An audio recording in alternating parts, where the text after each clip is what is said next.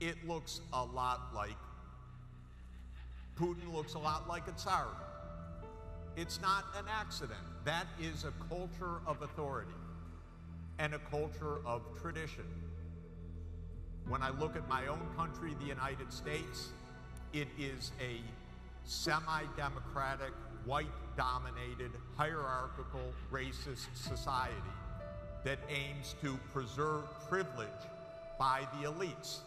That's how it was formed in 1787. It was a slave-owning, genocidal country, killing Native Americans for a white culture. But amazingly, it still looks that way, although we're much more diverse now than we were. And one more point I want to make about democracy, because we're in a democracy forum where we treat democracy as the good. The most violent country in the world in the 19th century, by far, was perhaps the most democratic or second most democratic, and that was Britain. You can be democratic at home and ruthlessly imperial abroad. The most violent country in the world since 1950 has been the United States.